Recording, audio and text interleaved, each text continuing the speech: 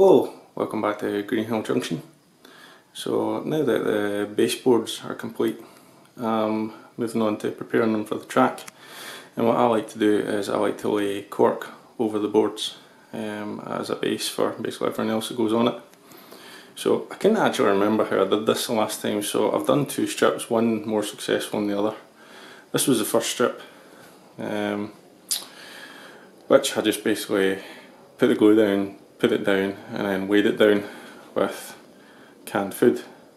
Dog food comes in very handy for this, especially the big 6-packs. Now I don't know if it was the glue, it was maybe a wee bit old or maybe I just rushed it, but these dark patches here are actually bubbles that came up, and to be fair I didn't really pay a lot of attention to it once I stuck it down. So I had to cut into these bubbles, and there's another one there, and sort of inject glue into it and then put weights on it to weigh it down. And the problem with that is it's got a wee bit of a bump going on there. It's nothing hopefully that's going to cause me any issues, but I just need to be aware of it when I'm laying track and see what I can do. But I'm not scraping all that up and starting again for a few wee bubbles. So this side I came up with a slightly better plan. So same thing, I did get new glue for this, excuse the noise of the train going by.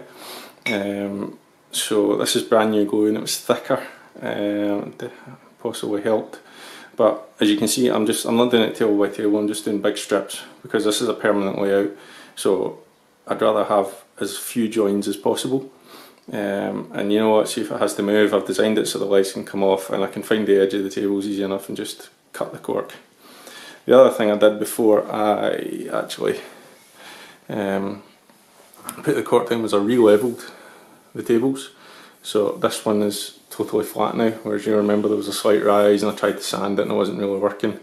What has happened is there's still a rise there, but you know, it's just that bit there, so it's totally flat. There's not going to be any track there, so that can get hidden by scenery. And to be honest, one of the reasons I weigh the cork is it's quite good at kind of evening out an uneven surface to a certain degree. So now back to laying this one. So yeah, put all the glue down, and then I decided to treat it a bit like wallpaper. So I got a rolling pin from the kitchen, and once it was down, just basically rolled it to roll the air bubbles out, and got one big strip down. I've just taken the weights off it this morning. I've got one bubble there, but I'm not going to do anything with that. Once something gets put over that, it should be fine. But I think that worked much better. So, and that's what I'm using. So I've got a big 5 litre tub of PVA from a local DIY store, a paintbrush, and I got the cork from eBay. It was £35 for a 10 metre strip. It's 3mm thick, 50mm wide, so I should get most of this done. I might need to buy some more, but again I think that was the cheapest way of getting it. Like cork tiles were a lot more expensive, so I'll post a link for where I got the cork from, should any of you want to buy it as well. But what I'll do now is I'll put the camera on the tripod and I'll just show you me laying a strip of cork in a kind of time lapse hopefully. So.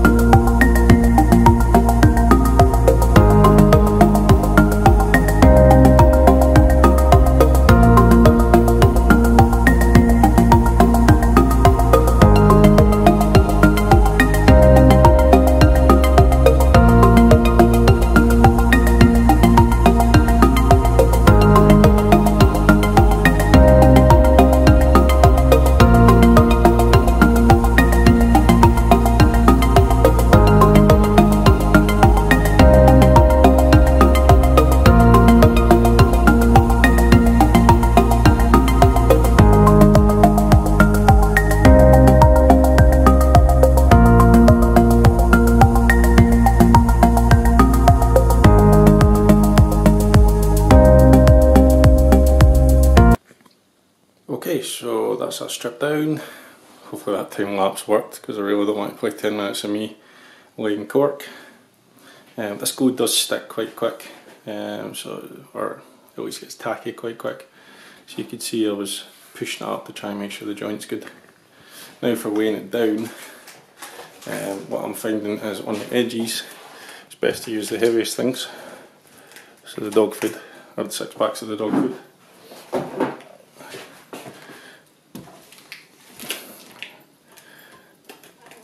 And then what I'll do is I'll periodically place cans on the edges, and then the dog food at the end. As you can see, there's an overhang, but I'll cut that off once it's dry. It's just easier that way.